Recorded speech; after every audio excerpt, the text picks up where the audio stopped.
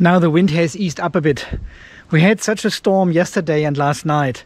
Unbelievable. Andy, you should really think about installing a wind generator here on your property.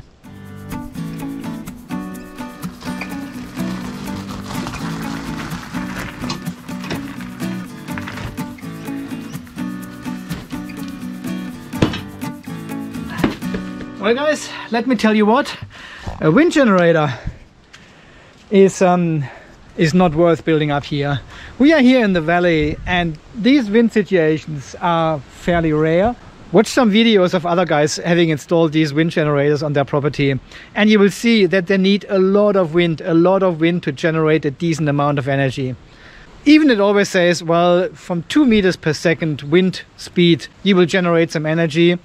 Yes, of course, but it is tiny. A 2 kilowatt wind generator needs like 18 to 20 meters per second. This is almost like a big storm. And it's definitely not worth here. Definitely not. But hey, we got something else instead. Blue sky and sun. Guys, welcome back to the Off-Grid Garage in sunny hot Australia.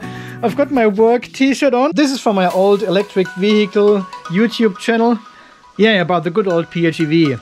Wow, wild times. Okay, in today's video, we want to have a look at the framing situation for our solar panel on top of the house roof. As you know, for a couple of days now, probably a week now, I have installed this one solar panel on the house there on a tilt system, so to speak. Well, it has 3 hinges at the front and a piece of timber at the back to hold it up. And with the wind for the last 2 days here, I have actually put a string on it as well to hold it down on the back so it doesn't lift up. And the other 3 panels are still in the solar farm behind the pool here, generating energy about 5.5 kilowatt hours per day. Which is pretty good. This is all I need in winter time. But you may have also seen in one of the last videos how flimsy this solar panel is up the roof, only being connected with 3 hinges at the bottom and 1 support at the back. Because the overall goal or the idea at the moment is to have 1 linear actuator at the back and then lift the panel, lay it flat if the wind gets too strong, and then lift it back up to the optimal angle to the sun. And as you know, I need these panels only in winter time here for 3 or 4 months to support the solar system here on top of the garage, carport and the big shed. So they need to work as optimal as possible, and hence I cannot put them flat on the roof. Even I've got heaps of roof space there under the other solar system. But a flat angle is not good in winter sun here in Australia. I'm losing far too much energy. To get this lift automatic mechanic up and running now, we need to build a little frame under the solar panel to support it. It is very flimsy, it is very... What's going on here? It is very flimsy and wobbly and the corners are shaking and the whole panel is twisting in the wind then, which is not good over time. So they should have a proper mount. And I have experimented with a couple of cut-offs here of these rail systems, how I can do that. And I probably have come up with some ideas now. Also, thank you very much to all these people who have sent me emails with their ideas. Some very good ideas and suggestions in there. Also, some of them were very tricky to build and a lot of mechanic and pulleys and ropes and stuff like this. But I want to keep it as simple as possible. So a simple hinge mechanic with a lifter at the back. This is what I'm looking for actually. Okay, let's get started and I'll show you what I came up with. The width of these panels here, that's 110, 111. So if I do 120, this gives me a bit, that should be sufficient then. 125 times 3. Length 340, yeah. But these ones here, they've got all the same length.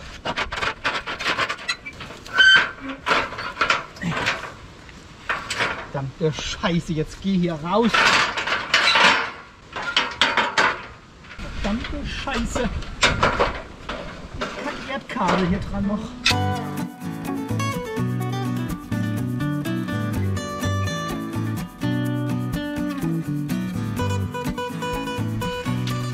Okay, so we now have our 3 rails.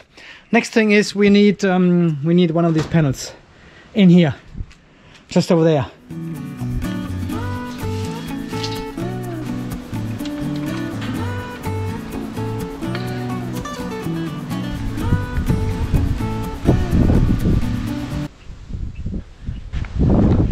Tell you what, filming all this takes a while. It's the third time I'm changing camera position. Oh, these panels are huge. It is unbelievable. Crazy. It just fits into the garage. And as we have seen on the roof, when we just lift it up now, see the whole panel, how it wobbles? It flexes and twists, and I don't think this is good over time. So they definitely need some kind of framing underneath. They are not made for being hinged and then just supported on one side of the panel. They need some rails and a proper framing. That's where these bad boys come in.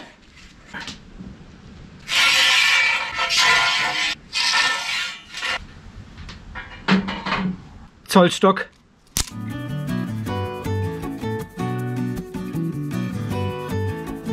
What we have done now is we have supported the panel with 3 rails underneath and used these end clamps here to clamp down the panel onto the rails. And we've done this on both sides, right? So we clamp these rails to the panel as it is supposed to be. So the question now is the panel now less flexing as it did before? Let's do the wobble test again. So this could be our tilt mechanic, right? But now, let's see. Now, see, this has not done much. It is a bit better, but not super good. So, as I thought, so this was almost expected, that these 3 rails are not making much a difference. It doesn't give it much more stability as before. All right, so next step would be to do some cross beams as well underneath. I start with 2, and they need to be 230 centimeters, 2.3 meters, 2,300 millimeters, or this year if you are still an imperialist.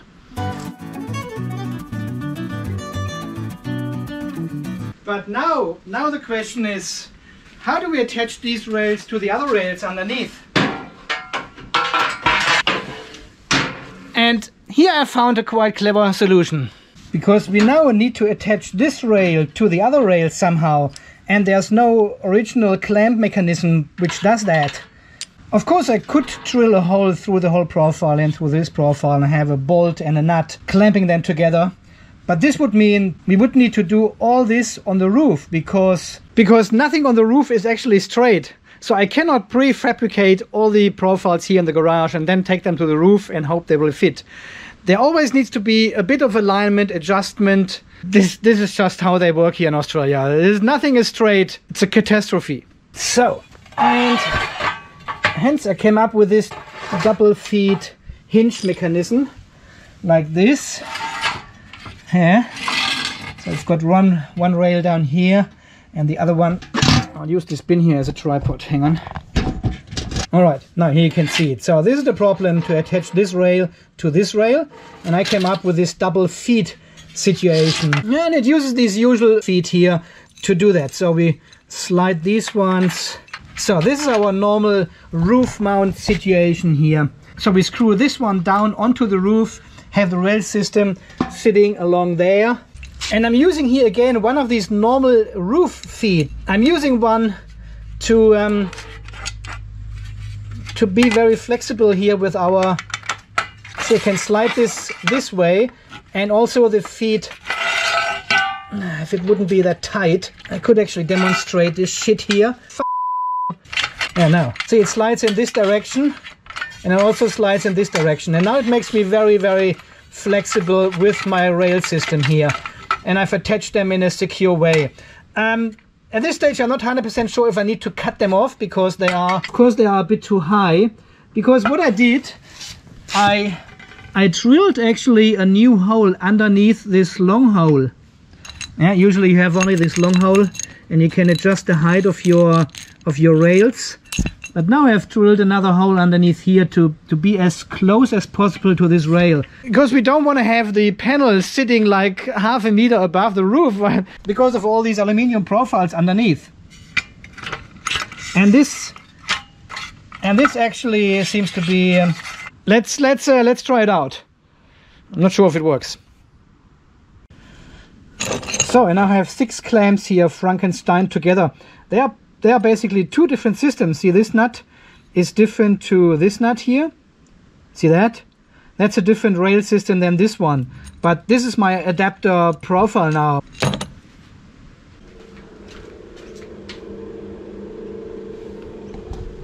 I can hear the fan coming on. That means we are charging with over 1000 watts into the battery from the pool, from the solar farm. Jeez, how cool is that? Let's slide this one into the bottom rail. Yeah, nice. And this one into the top rail.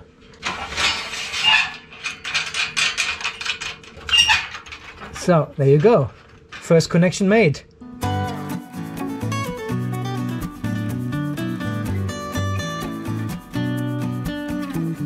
So far, so good. So this will be the frame, solar panel on top, clamp it on all 4 corners, and we are done, right? Which should be far more stable than the solar panel itself.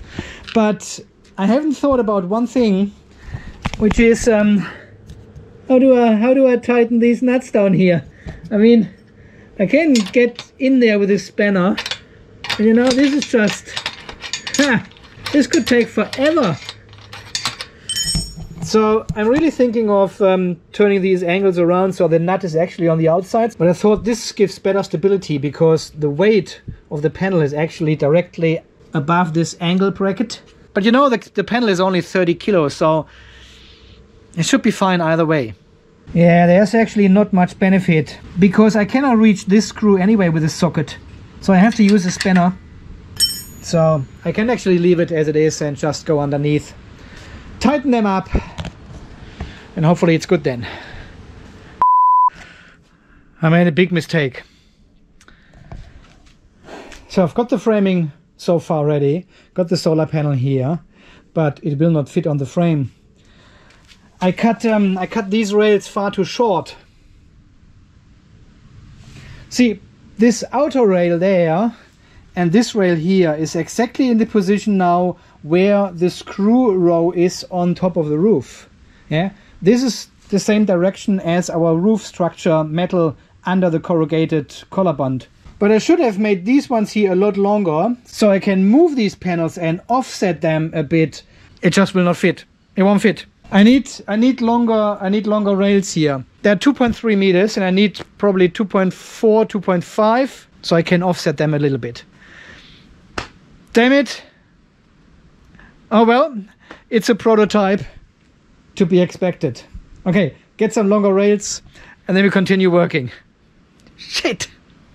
So I've now replaced this left rail here with the longer one. So this is like 200 millimeters longer than this one before. And now you can see it gives me this offset here on this side. So the panel frame will be laying over here and over here on this side. And not exactly, because unfortunately the panel is exactly as wide as the rail lines on the roof. So this was my 200 mil mistake.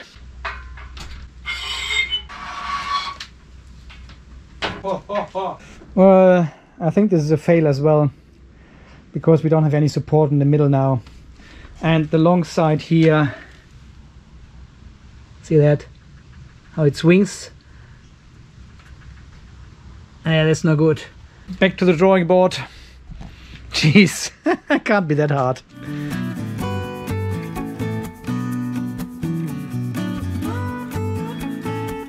Okay, I think I got it.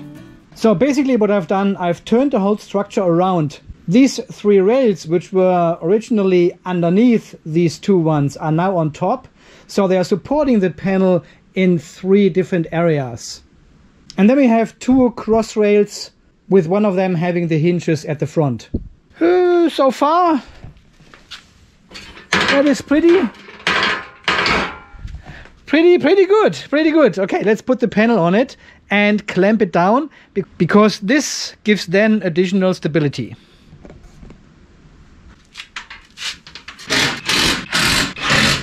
Looking good. Oh yeah, yeah. All right, let's do the test.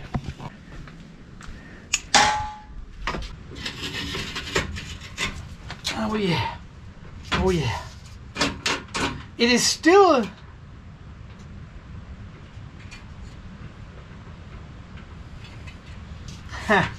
It is still wobbly. It is still wobbly. Can you believe that? It still flexes a bit.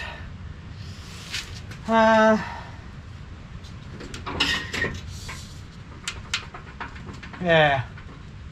Nah. I guess this is why you use two actuators, right? Not just one in the middle. Because with these long panels, they are over 2 meters wide. And if you support it only in the middle, you have this flexing at the corners then. That's why people use two actuators to overcome that, or even 3 with these panels, maybe even 3. But I'm super scary that if one of them is not working and the other 2 keep pushing. Yeah, I've seen the actuators which actually communicate with each other, so they know if one is not working and then stop. And where do we go from there, you know? Where do we go? I mean, that's just insane. I haven't shown you the front. I'm just using the feet of the tilt system. So they will go directly on the roof like this. And then we can have our clamp mechanism here as well if you want to. Screw them down with 3 screws into the roof structure. And then our pivot point is basically over here. So it tilts the whole frame. I'm still not convinced about this here. This flexing I don't like. If we have wind situations like today, the panel will flapping all the time, and over time I think it will just ruin your material here. They're not designed for moving around all the time, not at all. Maybe I just go with a fixed tilt system, put them on 45 or 50 degrees angle and let it go. Okay, my friends, it is almost beer o'clock and I'm back on the roof here, as you can see. Considering the situation again, I may go back to the original design where we have 2 panels next to each other here on the tilt frame, and I'm lifting the front feet up so there's a good gap, wind can go through, and I would move these 2 panels here with the structure about 1.5 meters forward. So we've got enough space here for the other structure down here. Usually the wind comes from the west here, so it's pretty protected from the roof already. This is 80%, but if we get a big severe storm, it comes from the south, and this is exactly where the panels are open from. But if I cover the back of this one pair of panels here, we may have a bit of a windbreak then for the other row in front of it. There are more options. Back to square one, I would say. Yeah, I don't like the idea to have this actuator just in the middle and then having the panel flexing around like this shit here. This is just not good. And with 2 actuators, it gets really expensive if they need to communicate with each other. So I guess they developed this tilt mount here for a reason. We just need to get a better angle. So eventually we will get back here to the tilt system and I'll show you the final design then and installation. What I can do is I can share all your ideas now which you have sent me via email right after this video. So when I say goodbye, don't go. If you're interested and want to see what people came up with. Alright, I think it's time to say goodbye now. As always, guys, thank you so much for watching. Thanks for all your amazing support here on the channel, for all your very generous donations, buying me a beer here in sunny hot Australia. And until the next video, guys, you stay charged, stay safe, and thanks again for watching. See you then. Bye bye.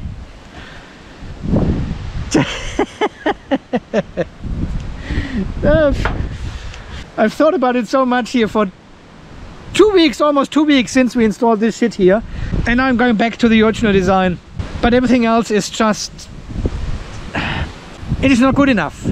Leave it with me, I'll find a solution, and here are your ideas you have sent me. Thank you very much for everyone who has participated and put some time and effort in it and sent me your ideas. Thanks a lot, guys, I really appreciate it.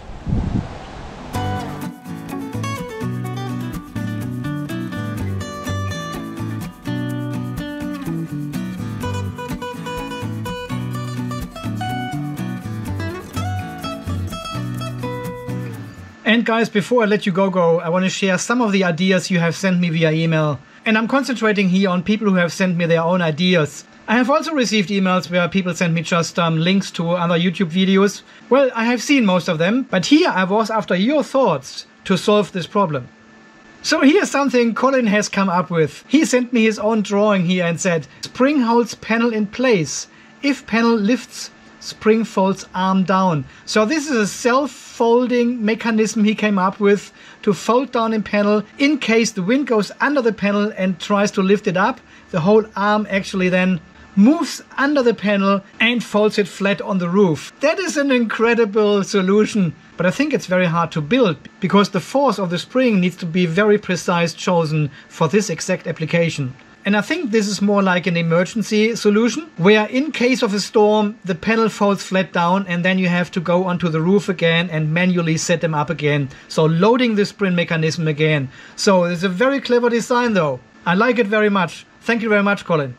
And here we have Rhino's solution from Raiska in Finland, where all 4 panels are actually mounted to one fixed bar and one hinge bar, and they are folding up and down in the same mechanical way. I actually didn't think about this. We potentially need 2 actuators then to fold down all these panels because they are fairly heavy. And we would have a rail on either side with an actuator then to move this all up and down.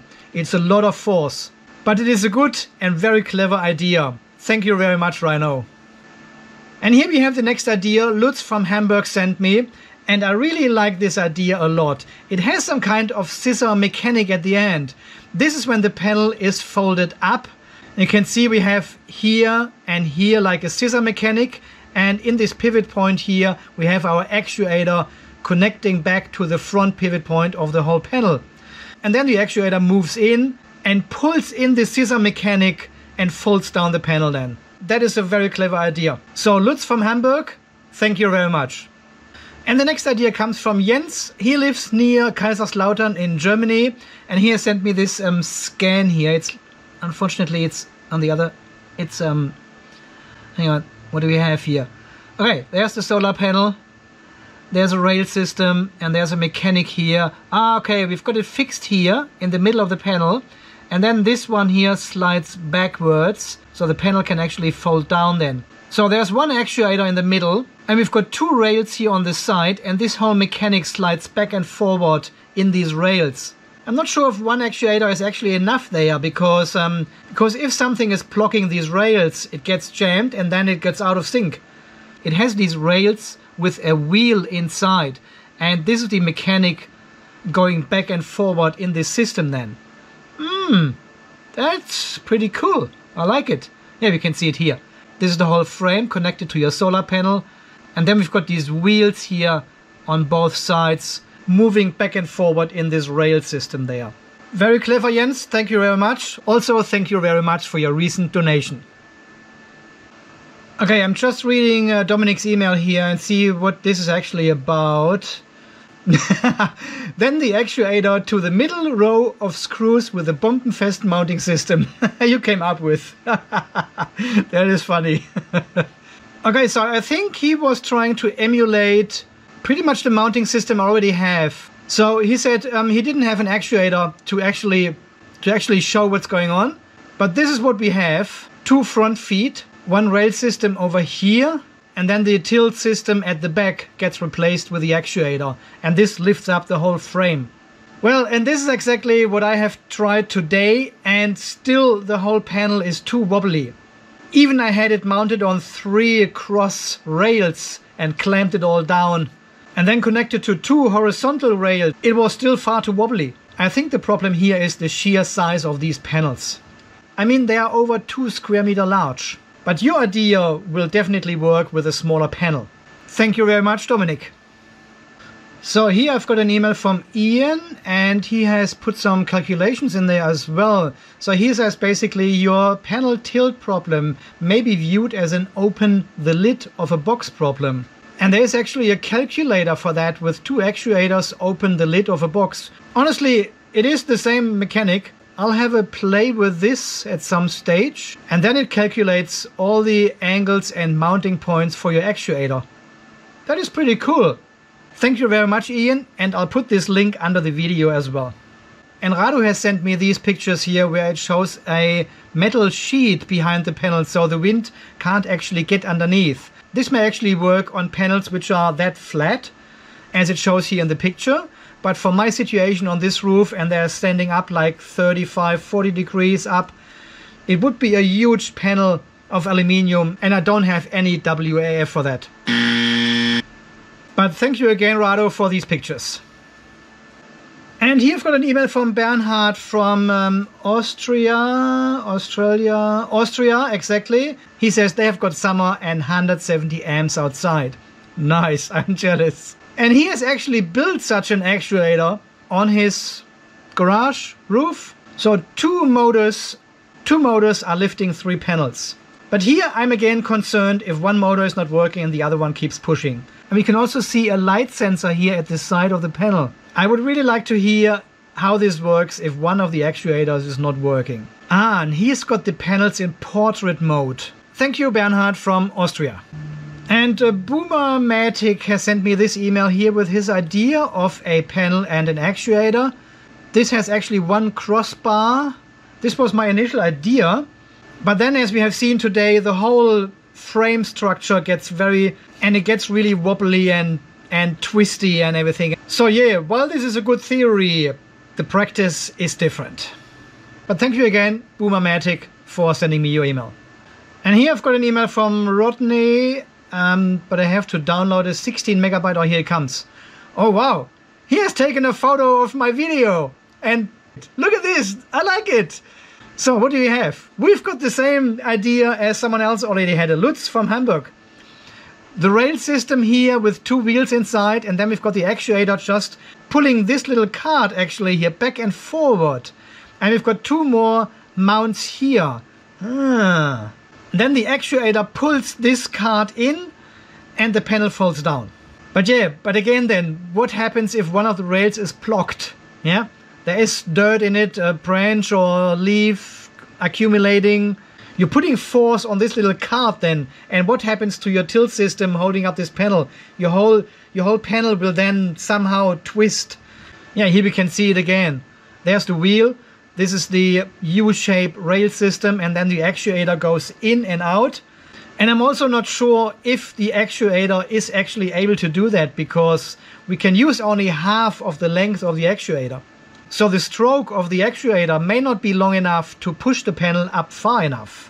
Here's another idea where we have a mounting point under the panel where the actuator is mounted on. I think it all depends on the stroke length and also on the length of this tilt. And he's got the option C in here as well with the scissor mechanic. This is the first one we looked at as well. I like this one very much. But I'm not sure if the panel is fully folded. The scissor mechanic would be very flat as well. And then we need a lot of force to actually get started. Yeah, there is a lot of mechanic here necessary. And if something goes wrong, and we also would put a lot of force on this angle here, on this pivot point, because the actuator is trying to push the whole scissor outwards. And we only want a force going up. And I'm not sure if there's not a certain twist force on the panel in this area. But very good idea, Rodney. Thank you very much. And I think 2 or 3 people have sent me emails to my business email address actually. So I haven't looked at them yet. I'm not sure if I can find them actually.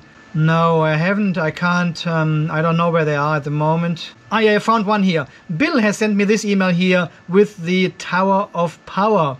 So this is actually a vertical alignment of all these panels on a stick. We don't have any shading problems, and we can lie them flat or put them on a tilt. But I mean, with these sizes of panels and put them up on a vertical mast, the wind load is then insane. Panels are larger than 2 square meters, as I said before. So I don't think this is an option for these larger panels. But anyway, thank you very much, Bill. It looks very cool. Yeah, here I found the solution from Oliver. So he's using a card jack underneath the panel. Well, while this is some kind of scissor lift mechanic as well, I don't think we need that much power to lift up a panel. The panel is only 30 kilos and it doesn't weigh that much that we need actually a card jack underneath. Yeah, here we can see it again.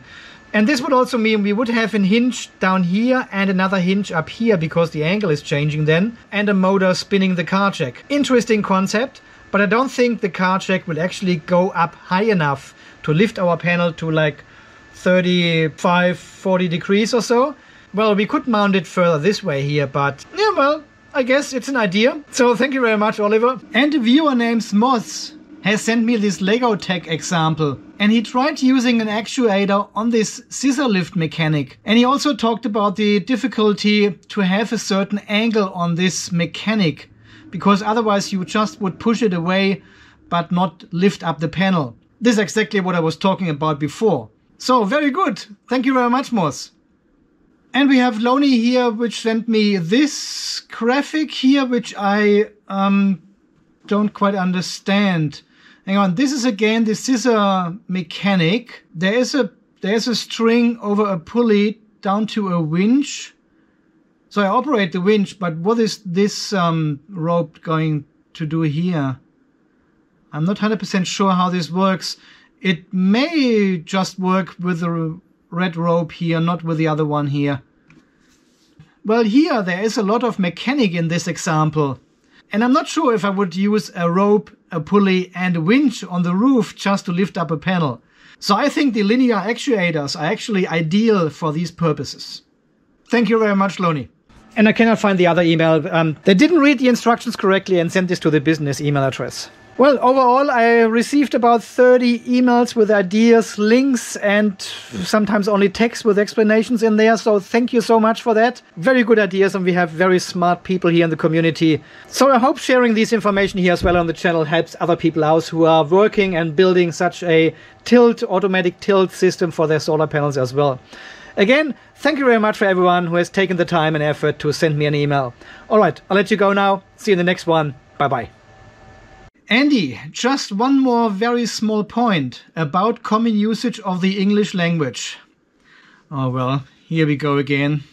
You regularly make a joke about the phrase "without further to do." I've never heard this phrase before. In English, the phrase is "without further ado."